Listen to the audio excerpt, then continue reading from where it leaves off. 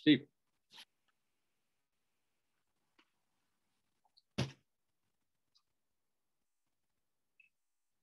Greetings, everyone. Welcome to session 57 of Libraries in Response. A campaign, I guess you could call it, that we started now just over 18 months ago in response to the pandemic and all the changes that has caused everybody. We've got a packed session today. I'm going to do a little intro and then we'll get to the various topics. So where I am headed today in Parkett is outside of the Cuesta, New Mexico Public Library. I don't know if you can see it, but there it is. This is their brand new library. It wasn't here last year, but thanks to these wonderful civic-minded librarians of northern New Mexico, you can see it back there, where I am camping out, I'd be stuck without this open Wi-Fi outside the building. It's just closed and is, you know, it won't open until noon, but they run a really nice Wi-Fi signal out here that I'm tapping into, which is enabling me to do this. It's just the kind of thing we've been advocating for years. So let me get happening here with the screen share. And here we are. I'd like to ask everybody to include their affiliation and their name so we can kind of have a better understanding of who's who and who's with us today. And I think we have quite a few first timers. So in the chat, if you wouldn't mind just saying, you know, first time or something like that, we'd appreciate it. I know many of you are returning and have been regulars with us for, well, maybe not all 57, but a number of these, quite a few of these, and it's great to have you back. So this is part 2 of fiber to wireless. And I hope you made it 2 weeks ago when we had the CEO of CENIC, the California Research and Education Network, on with Crosby Kemper, the IMLS director, talking about fiber. And Crosby, of course, talked about access and equity and all the things that the IMLS does. But Louis Fox, the CEO of CENIC, talked about this new multi-billion-dollar fiber campaign that California is undertaking to connect every community. And that starts with connecting all the anchor institutions, most especially, at least in our viewpoint, the libraries, which are underserved by comparison to other anchor institutions.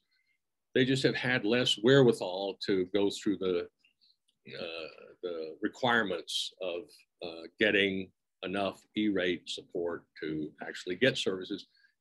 And that presumes that it's even available.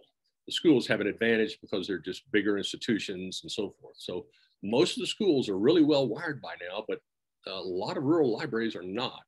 And that's been our focus for, well, a long time.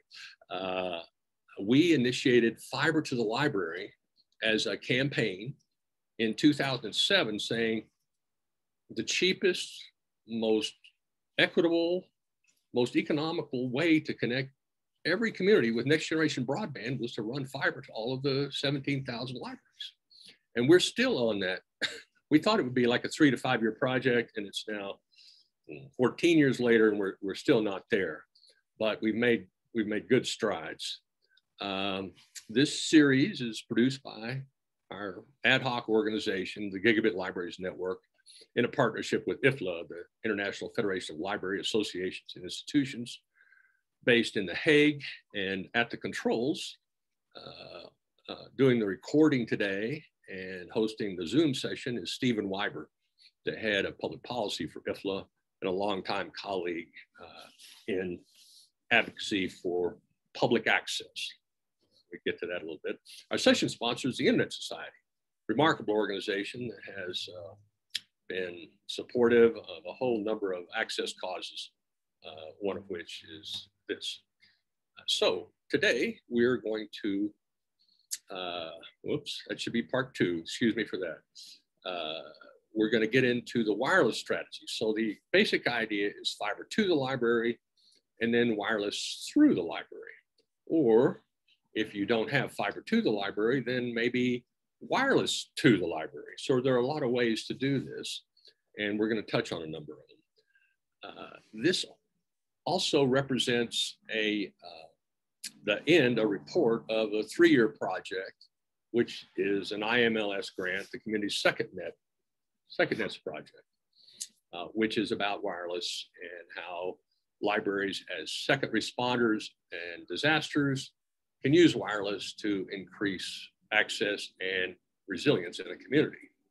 The thing that happened during this was that dual use application became almost the same use. That is to say that simple access in the context of the pandemic is a response to a disaster like we haven't seen really ever. And libraries, as you all know, we've talked about this for the last year and a half, have responded in a number of different ways. We have with us today Dianne Connery, the librarian from Pottsboro. We'll talk about her project there. These are all projects that we've supported through the IMLS grant. We also have Heather Lamb and Jacob Bowser from Castleberry ISD doing a partnership with the public library there. And then I'll touch on a project in Nebraska using 5 gigahertz microwave to do long range connection to a library in this little town of 400 people.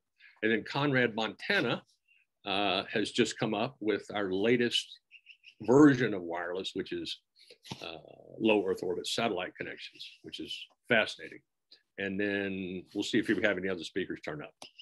So we're going to go through these technologies. I'm sorry if this is going to be a little more technical today than well, actually we do a lot of technical sessions, so this will be one more. But these are the technologies that we've used.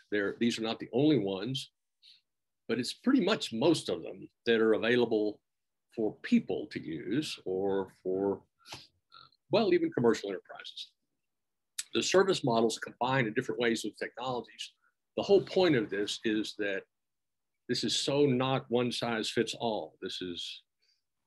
Every community is a unique combination of density, of topology, of socioeconomics, of existing infrastructure, and also available spectrum, which are different spectrum available in different places.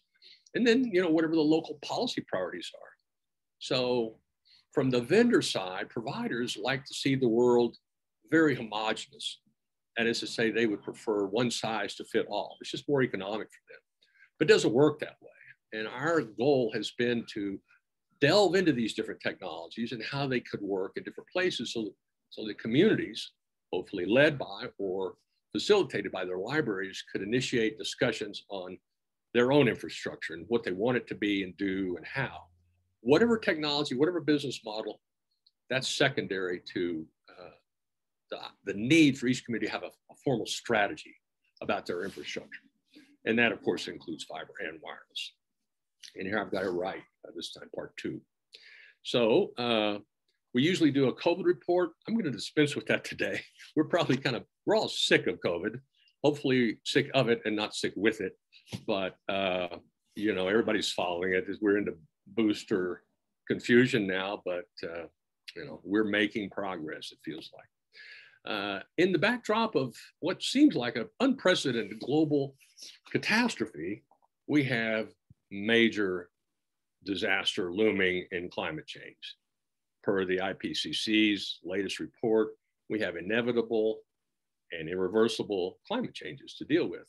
So just keep that in your hat. And anytime you're doing a plan, any plan almost, it'd be advisable to consider extreme weather events are the most obvious thing, but other kinds of changes which are looking a little more subtle, but nonetheless severe. So we all need to be involved in this to paraphrase Marshall McLuhan, paraphrasing Buckminster Fuller, there are no passengers on Spaceship Earth, only crew. So, okay, let's get to the session here.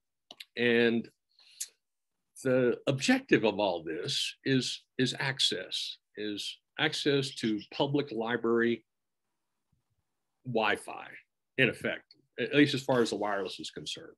And most of us connect to the internet wireless, like I'm doing it right now, like most of you are probably with Wi-Fi that is connected to some kind of a wireline connection, probably. This is our favorite illustration of a neighborhood library access station. So I think this is in Tennessee somewhere. I just came across the image and loved it. So it shows somebody kind of similar to what I am doing here, but this is not actually a library facility per se, but it is a library outlet. And you can see there's solar panels on the shade there, and charging stations on the pole, place to sit, and even a little free library over there, which is pretty cute. We think that there should be some type of this facility in every neighborhood. Everyone should be within easy access, walking distance, ideally, of some kind of a access station. And this is what libraries are in the business of doing ordinarily every day at the library, but they require everyone to come to the library. And that's not easy or convenient for a lot of people. The committee's second nets is the project, and that is found on it's one of the menu items on the gigabitlibraries.net, giglibraries.net homepage. And you'll see, if you haven't seen it already, we put it in the invitation.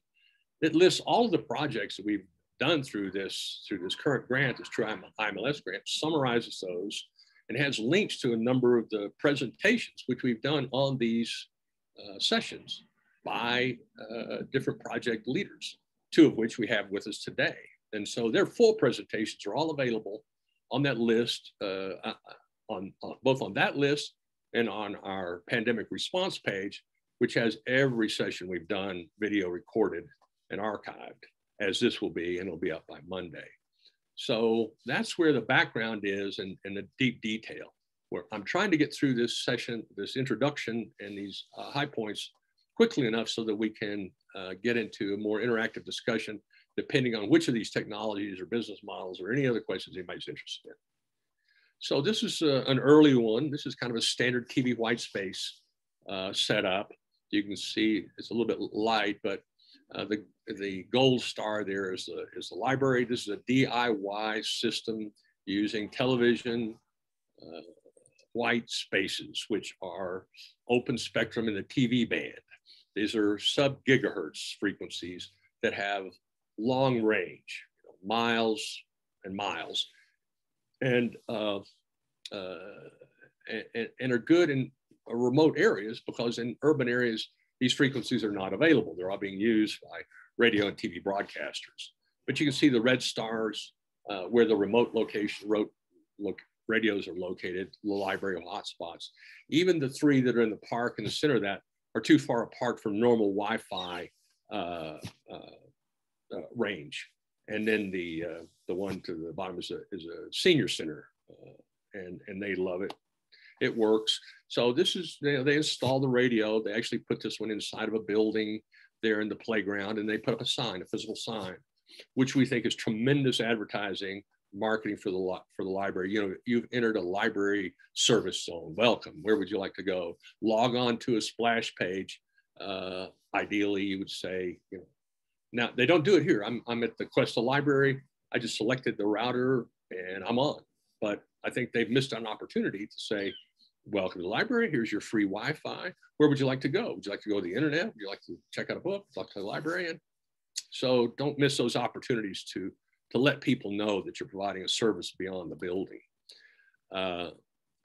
So this is another one of the wireless technologies. CBRS, Citizens Band Radio Services. This is in the 3.5 gigahertz range, and it is an excellent technology that's very hot now, and these are being built all over the place. And with us, we have today Jacob Bowser and Heather Lamb, who work for the Castleberry Independent School District and have partnered with the public library to set up these neighborhood access stations. So I'm going to pause right here and we'll go over to Jacob and Heather and they can give us a update on the project and then we'll get back to the sequence. So welcome, Jacob, Heather, please take it away. Great, thank you very much. Heather Lamb is here with me. I think she wanted to give sort of a background of what we're doing with the project and you know, where we're going with it in the future. So Heather, if you want to take over, would you like me to do the slides or do you want to do that?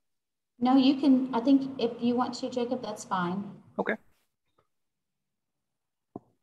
So thank you everyone for the opportunity. We're pretty passionate about this project and the opportunity that this has enabled us to have it.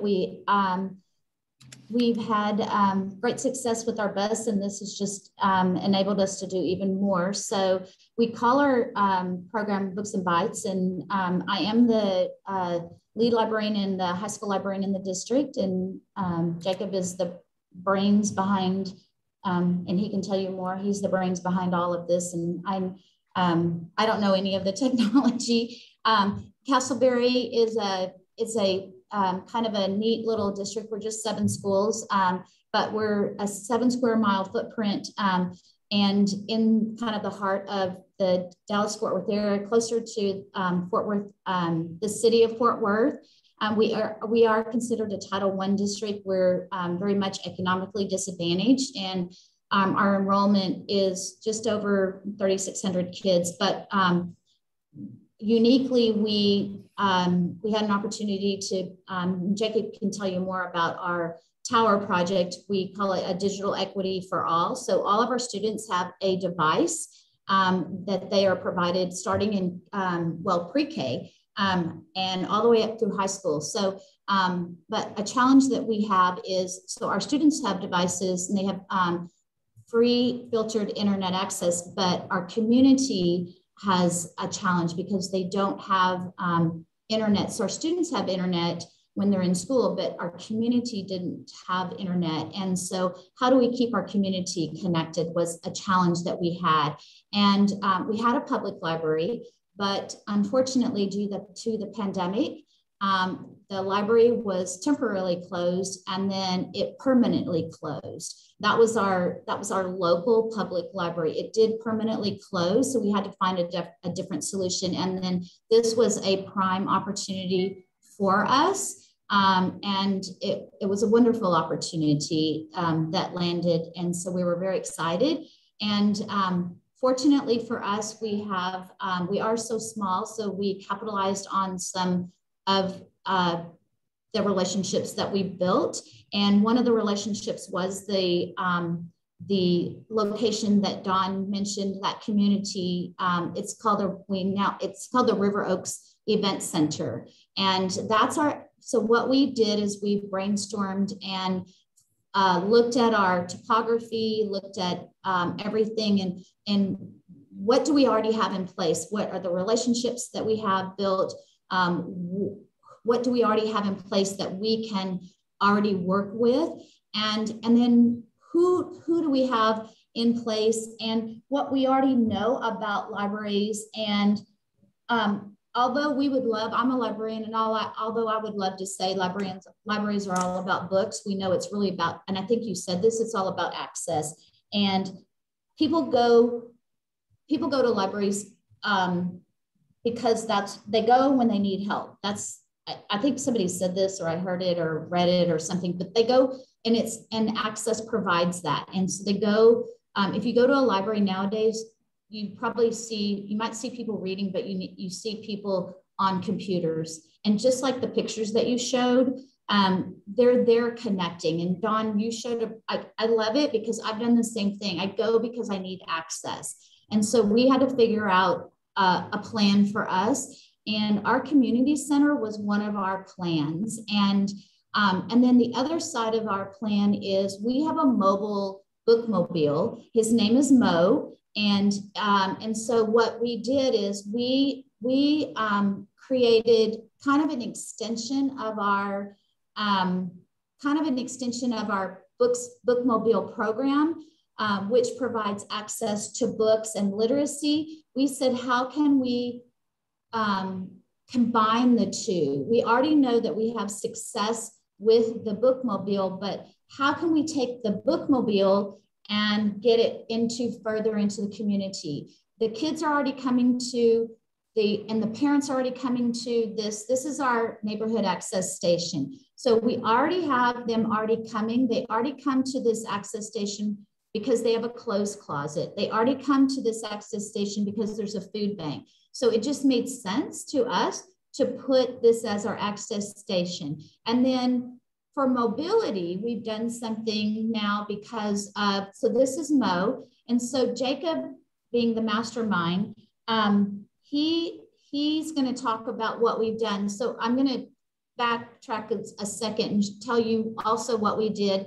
that is very unique is, Jacob, if you'll go back to that picture of the map of the public library, that one. So knowing that our public library closed, our city public library, the River Oaks Library closed, we had a unique opportunity to partner with the Fort Worth Public Library. And we're excited because they have their own little Wi-Fi connectors and things, but that doesn't help us as much because one thing that we noted about our families is transportation is an issue. So we had to figure out what we needed to do locally. This is a map of the public libraries around. So if you look at it, the blue and the red and the green is River Oaks and the communities that come to our schools. So those are the closest public libraries to our city. So, but what Fort Worth Public Library did is, number one, they are providing access. If our families can get to the public library, they're providing library cards to all of our students and staff. So they are already creating a partnership. But what they did do is they said, hey, we have Sora, which is like Libby in the public library. We're going to provide you access to our digital resources. So we're doing something. So that's one thing. So now what our next step is, I'm going to let Jacob talk to you about what we've done with our bus. Sure.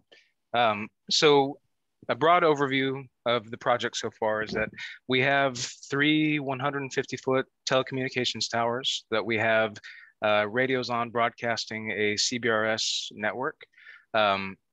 We have, I would say, about 80% coverage of our entire school district. So we can provide to students and community facilities routers that connect back to our towers and provide a high-speed internet connection. So, we have that background setup. And with that setup, we were able to provide connectivity to our neighborhood access stations, including the community center listed here. But also it allows us to have devices on our school buses, including the MoBus, pictured here, that broadcast Wi-Fi out, high-powered access points that allows students and community members both to connect to our network and access the internet. And Heather and her team of librarians have done a great job in, as she was saying earlier, promoting MoBus and to drive to different community locations and provide books and digital resources and even food in many cases to students and community members in the area. And in addition to that, Heather is sort of leading the project to build the little free libraries. And as part of that project, we're also going to provide connectivity at each one of those little free library locations. So we would have a router, a Wi-Fi router mounted on each one of these little free libraries that would broadcast a Wi-Fi signal that anybody can connect to and get access to the internet. Heather, do you want to elaborate a little bit more on the little free libraries that you're working on? No, we just, Jacob and I were brainstorming, and, you know, it's just about access. So the one in the red and the blue one is just something, one of our CTE teachers built it, and we just started brainstorming, and then the kids are building the other ones. So Jacob said, hey, what do you think about putting a router in these? And I said, I think it's a great idea. So we're just working together with our community, and it's once again putting access. And I saw the first picture, and I saw a little free library. It's just bringing access to our community. So it's not hard. It's just so cool. Yeah. That's wonderful, Heather. Jacob, we'll circle back here. I'm sure people have some questions, you know, how do you set up a CBRS network? But it is mobile technology, which is interesting as opposed to fixed wireless. Makes it more complex, but more usable. Let's keep going here and circle back, if you would, and I will pick this up. Hopefully I can do it fast enough. Okay. So thank you for that. Sorry to be so squeezed with time here, but we just want to cover the kind of more of an inventory than in depth. This is another project, another variation. This is fixed wireless using 5 gigahertz, which can be channeled. It's more or less microwave. So what you're looking at there is a diagram of a link from the high school.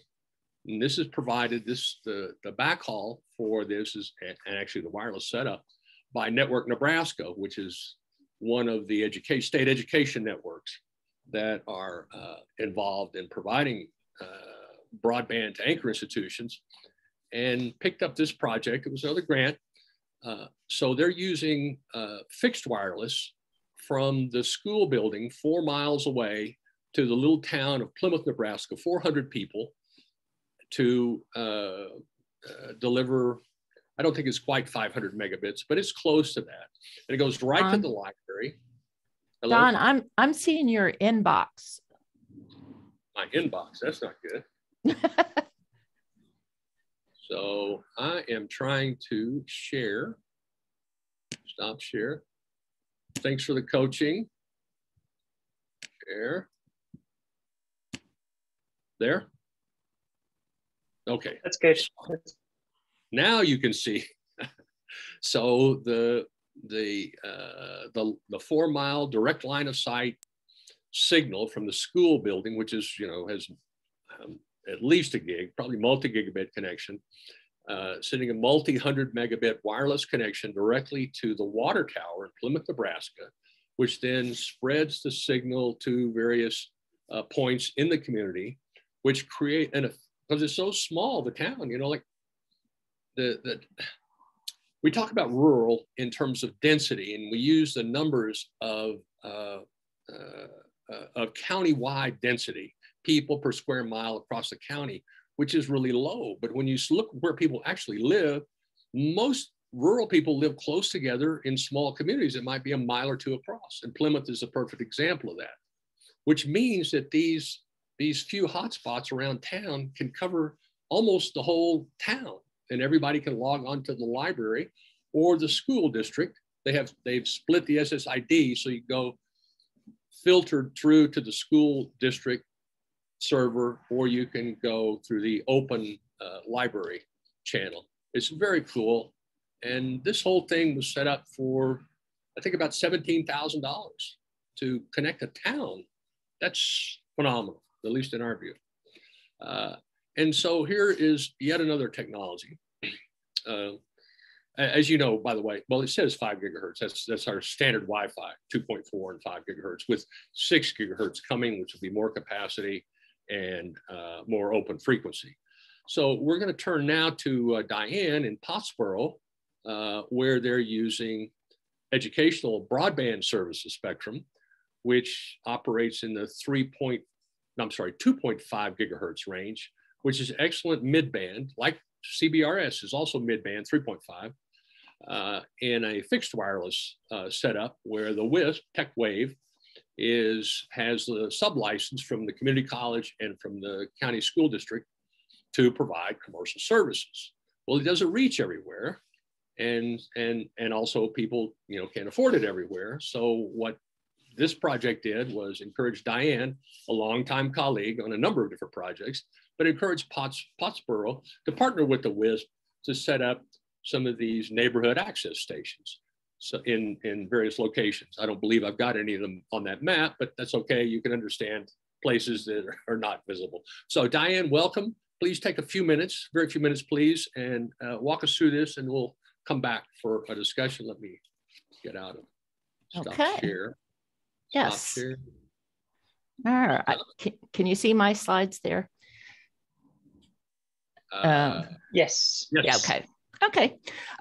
So just to give you a highlight of, and I will say, I will allay your fears about this being heavily technical, because I'm not the technical person. And I emphasize that because one of my experiences through this whole big learning curve is that rural libraries see the needs of the community in an up close and personal way, when we have patrons come in to us, but I didn't have the capacity or the technical skills to make this happen. It has only happened through a partnership with an awesome local WISP. So just to hit on a few of the highlights, upper left there, the school district, when the pandemic started, the school district shared their students' addresses who did not have internet in their homes. So those are all the blue markers.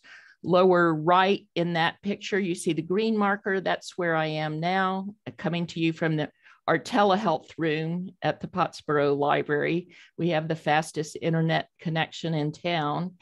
And then through Don and Gigabit Libraries Network, we have been able to set up neighborhood access stations closer to where some of those students live, the yellow, orange, and burgundy, I guess.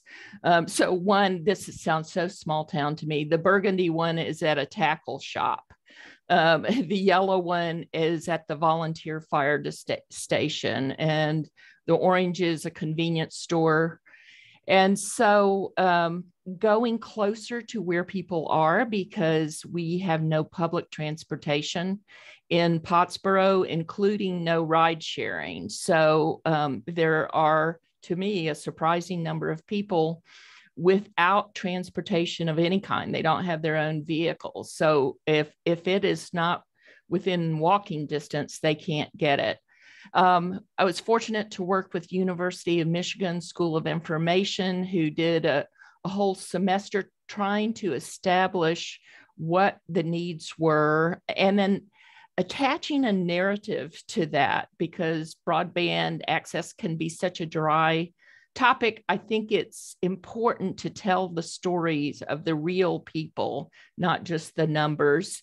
And then Connected Nation came to Grayson County, and I actually got to drive in their truck with them, where they were mapping the real picture of what internet looked like, and learned how to look for, okay, this white marker with the orange sign on it means this. And so we were able to get a clear picture, not the FCC map, but a clear picture of what the picture looked like.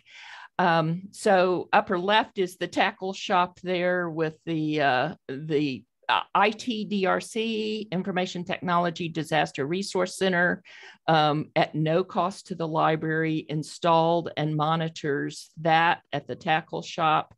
And that's an area with particularly a lot of barriers to access. And then also ITDRC set up this neighborhood access station in a parking lot of a hotel outside of town. And then talking about the EBS spectrum that TechWave has the license to, they have set up this tower in the parking lot of the library. You can't see it, but that tower is actually a temporary tower on a trailer.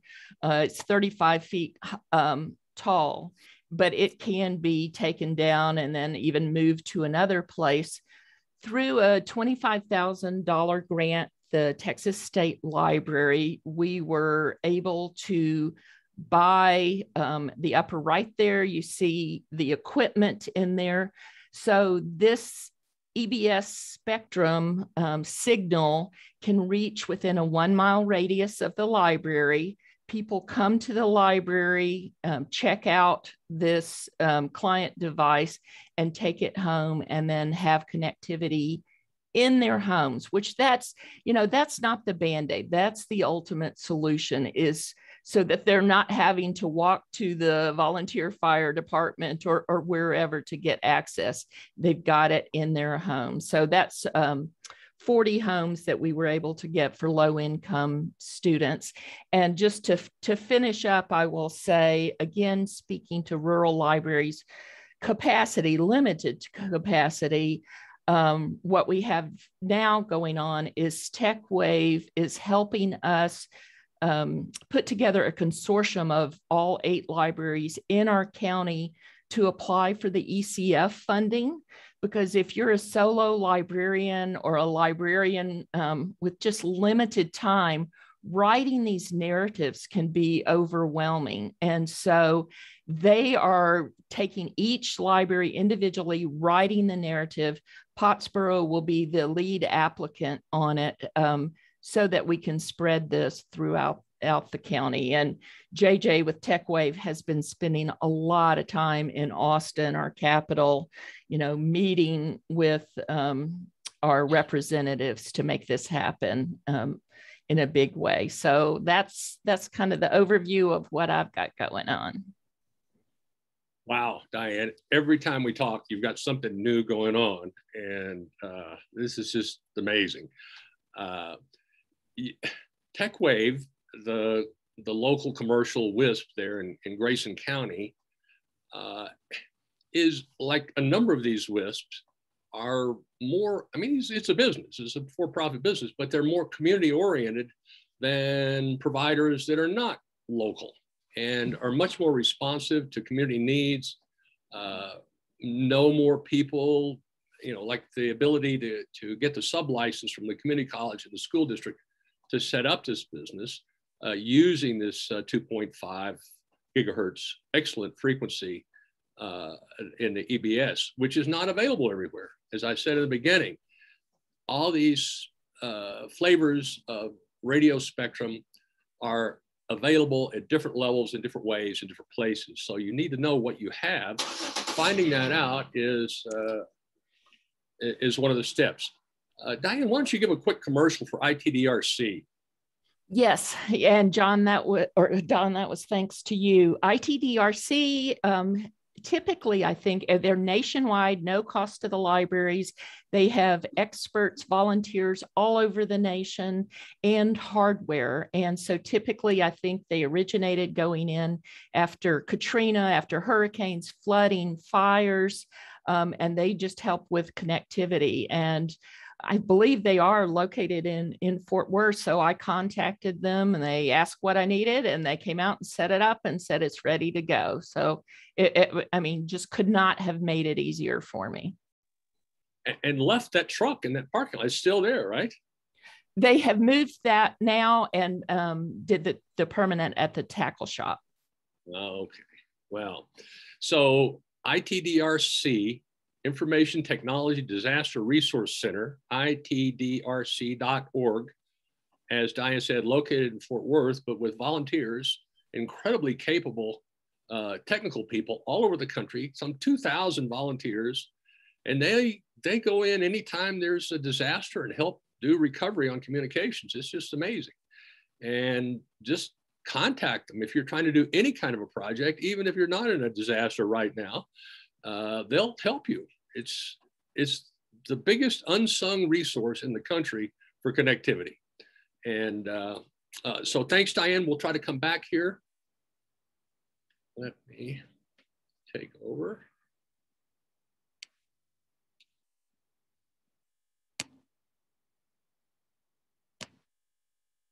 Not email? That's email. It's still email. Okay, let's try again.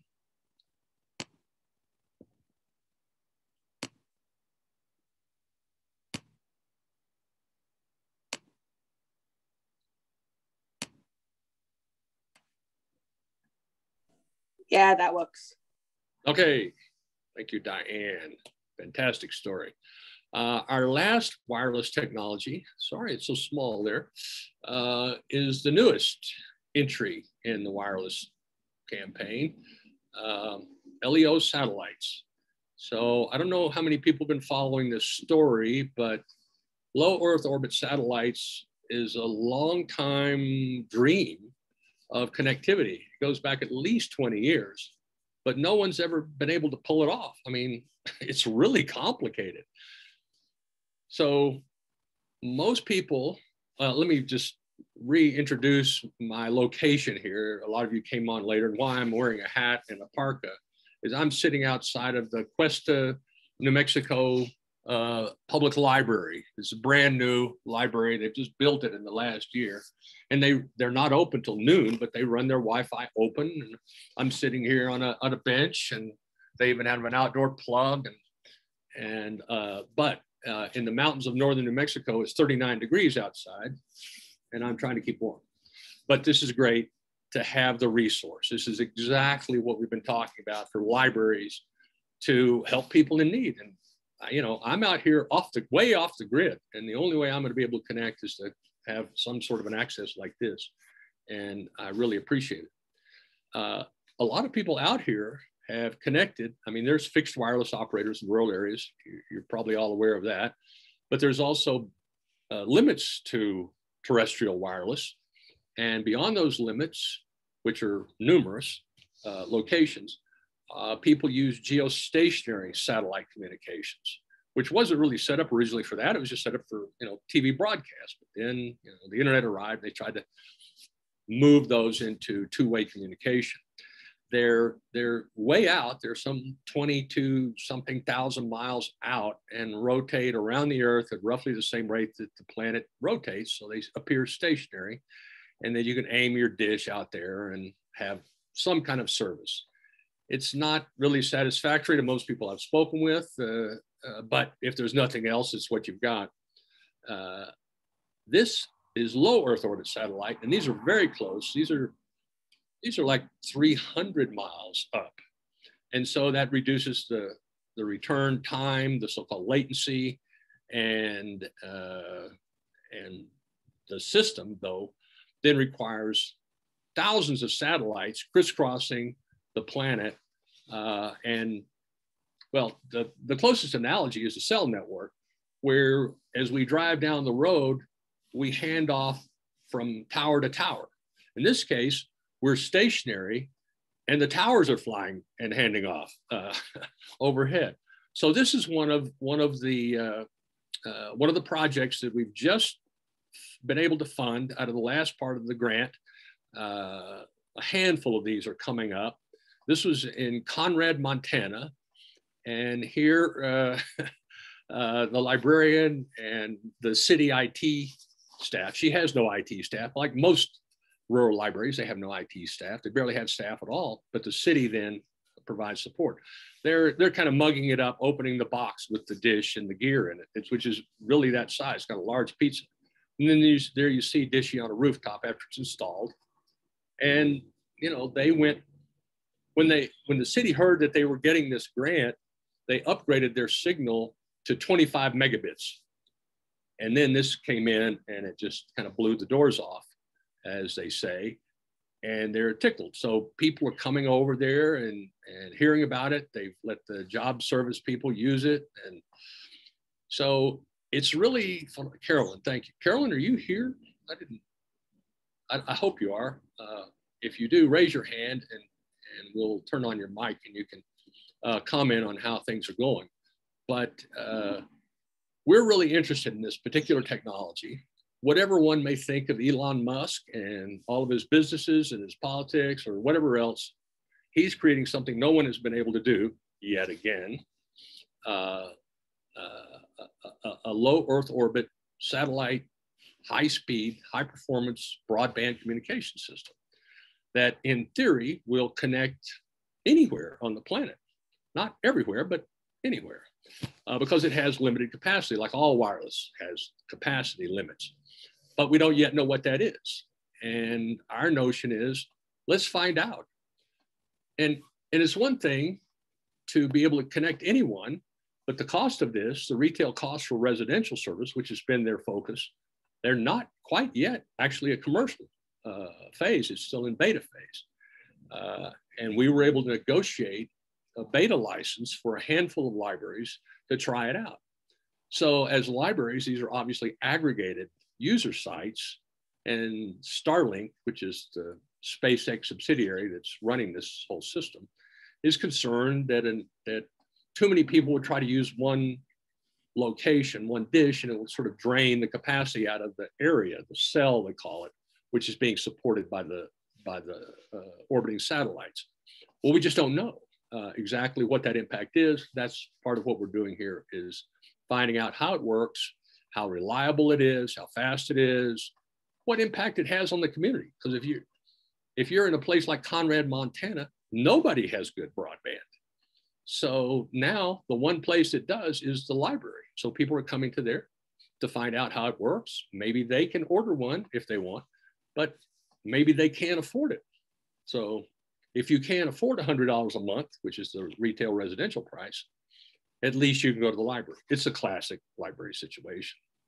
So the first one actually is not far from where I am, and it's a tribal library in northern New Mexico, Torreon Tribal Library. They were the world's first, what we say, LEO library, the first library in the world connected by a low Earth orbiting satellite connection.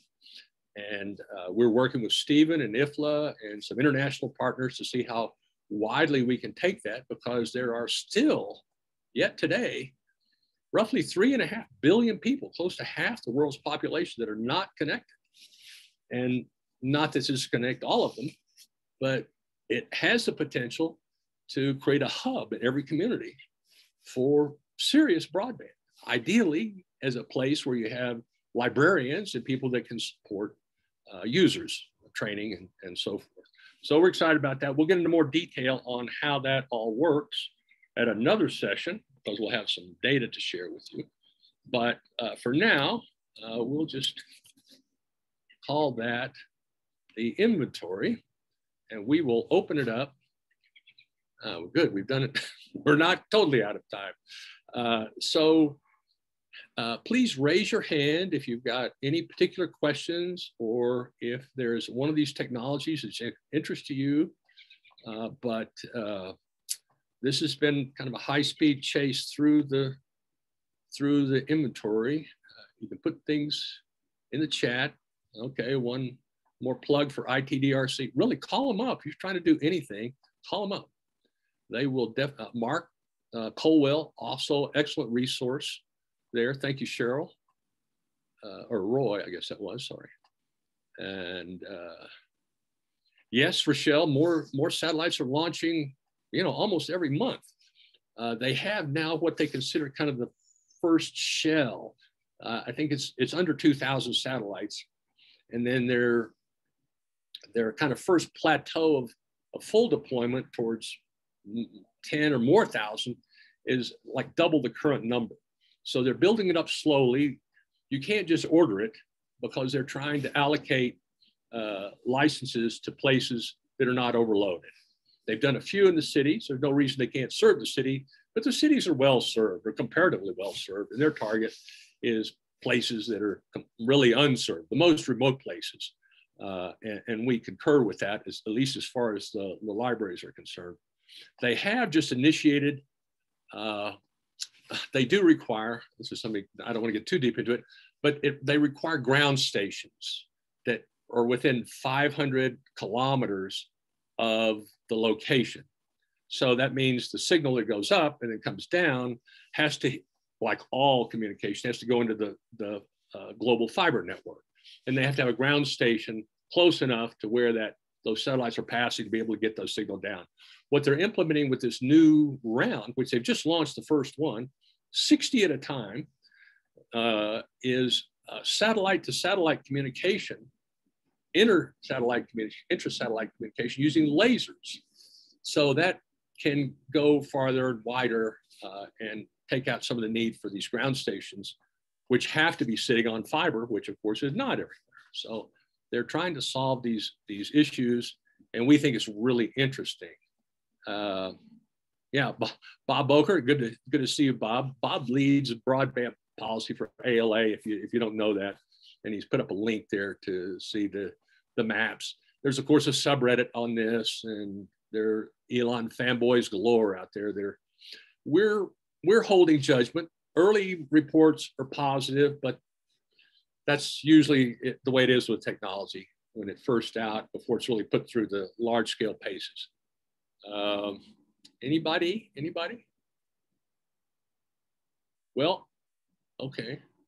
Then I'd like to go back to Jacob to talk a little bit more about the CBRS system and how complex that was. I mean, are you a radio engineer by training? And it can't be a DIY system. I mean, for anybody, you have to be really capable to set something like that up, right, Jacob? You're muted, Jacob. Okay, gotcha. Yes, so it could be DIY if you chose to do it that way.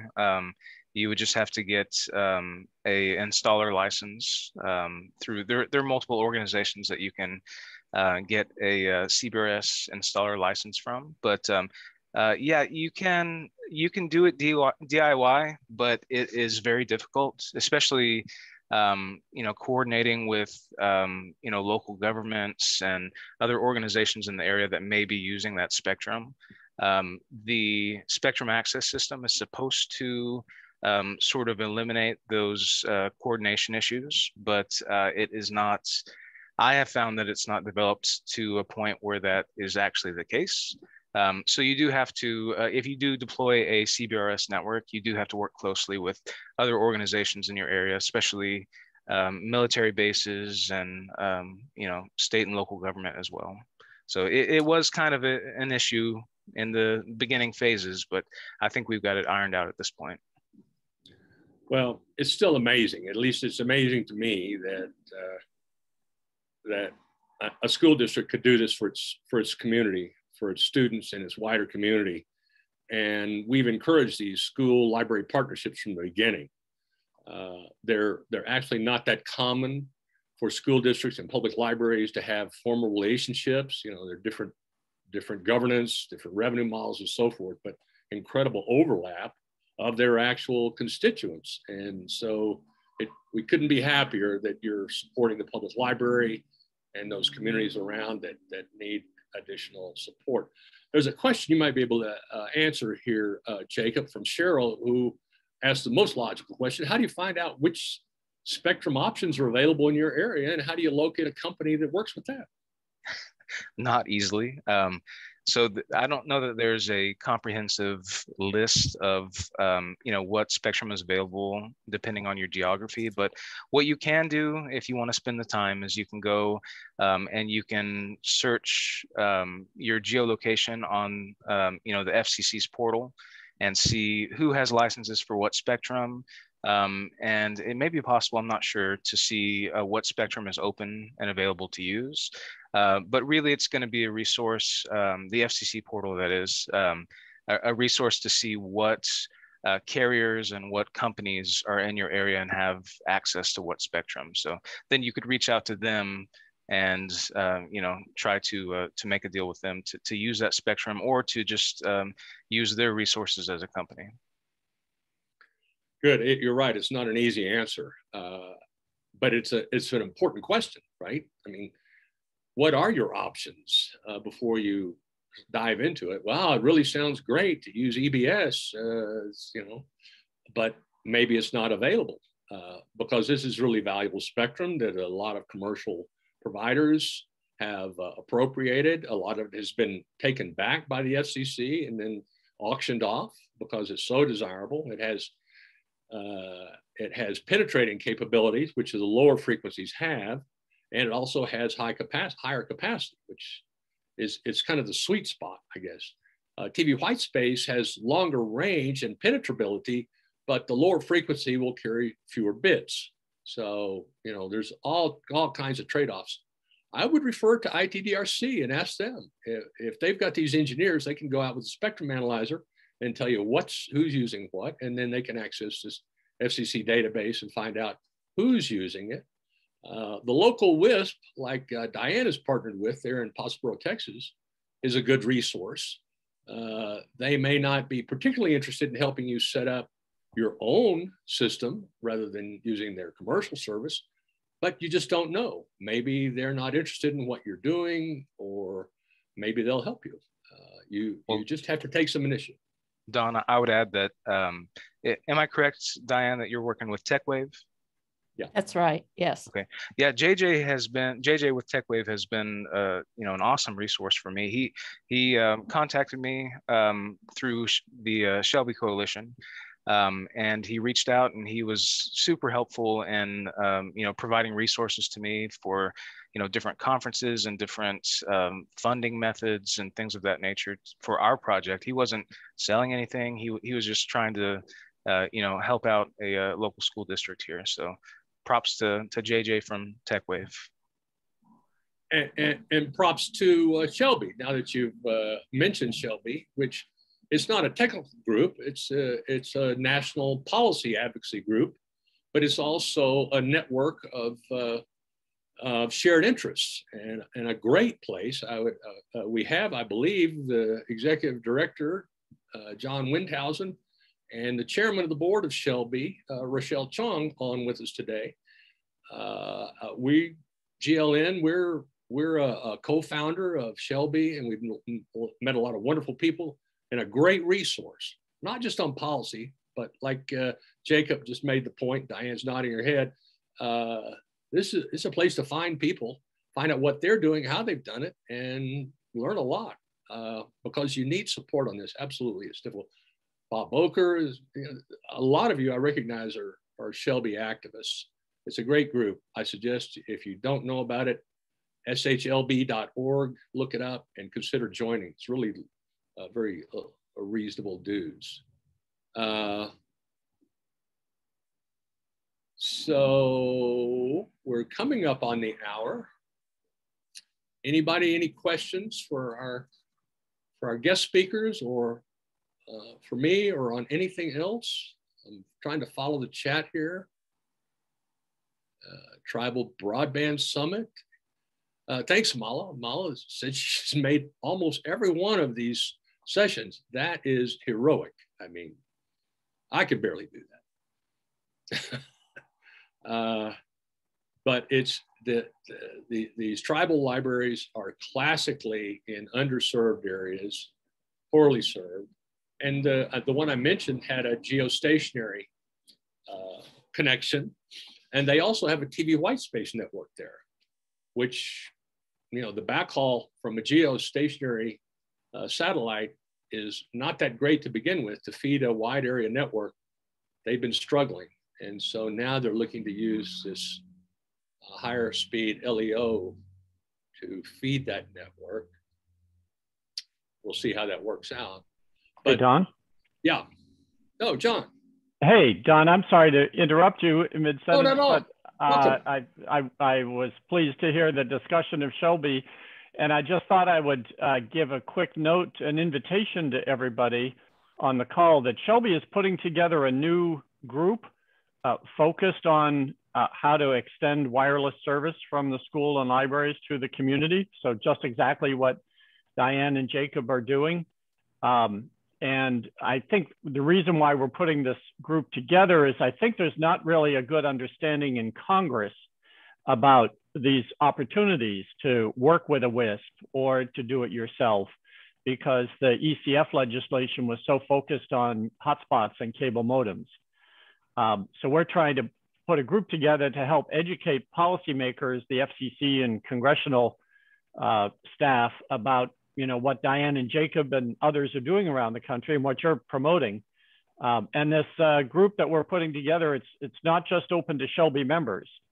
Anyone could join, at least at this stage. We're trying to formulate now how we're going to govern this group going forward. But the purpose is to highlight this kind of activity that you've been promoting through these websites. So we're really looking forward to developing that group. So just thought I'd invite everybody to join us. That's very good news, John, and absolutely what's needed. Nobody really is interested in wireless that doesn't have a direct stake in it. Nobody just wants to kind of learn about it like they do, I don't know, a new shampoo or something. It's complex. The point is, it's important. It's really important because it's not going to become less used or less useful or less important. And so even to be a knowledgeable buyer of wireless services requires a little bit of education. John, if you have a link to that group or just someplace people could contact you and find out what's happening, please put it in the chat. And because that sounds like a great activity. We had just submitted a proposal called Through and To the Library. So it's a play on to and through, which you sort of described as fiber to the library and wireless through the library, which is the most common. But if there's no fiber to the library, then maybe there's a wireless solution to the library while they're waiting on the fiber. And that's one of the things that excites us about the LEO option is that it can happen quickly. Now, they're not open yet for orders, but if you're interested in that, if you'd like to get one of these, we'll talk to you about it. Send me a message directly, info@giglibraries.net, and I will chat with you about it, and I'll hook you up with Starlink to see if, in fact, it works for you in your area. It has to be analyzed to see if they've actually got coverage. They don't actually have it everywhere, but and they have limits on some of the cells as well.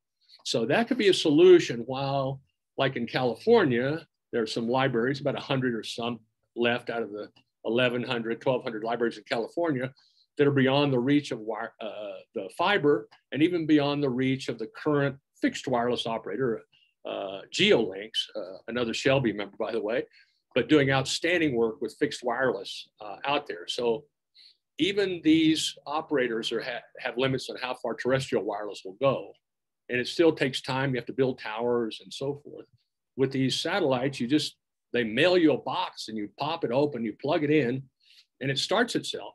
And the little dish it has a motor on it. It aims it up there and says, here I am. And the network says, okay, you're now, unit 61BQ, and these are your instructions on where you're going to receive your signals. And that's it. It's literally plug and play so far. And that they bundle a router in there so you don't have to plug it into your own system, but you can, of course. So that's a bridge. So that was what we meant by through and to. Through if you've got fiber, to if you don't yet have fiber. And we will continue to work on you getting fiber, as John is doing every day there at Shelby, along with all his compatriots. John says to and through. That's the Shelby mantra, of course, first fiber and then wireless. We've gone beyond through and to, assuming you're to, and now it's through and to. You're not even to yet, so we put through first, and that's the way that's working out. Anybody? We're at the hour. Got a great session here. I thank everybody for participation and making the time. As we usually do, we'll hang out for a while for just kind of casual chat. So, Stephen, if you would stop our recording now. Before you do that, Stephen, would everybody unmute for a second, please? Unmute, everyone. Unmute. Just please unmute, because if we were together in a room in a conference like the Shelby conference that they're not having, unfortunately, here, our guest speakers, we would give them a round of applause. And that's what I'd like to do right now is please give a hand for our speakers. Yeah. Great. Okay, thanks everybody from Chile, northern New Mexico. Thanks to the Cuesta Library for the connection. A plug for them. They have no idea what's going on, but that's okay, right? They don't really care. They just want to be helpful, and they have been. So we'll see you next.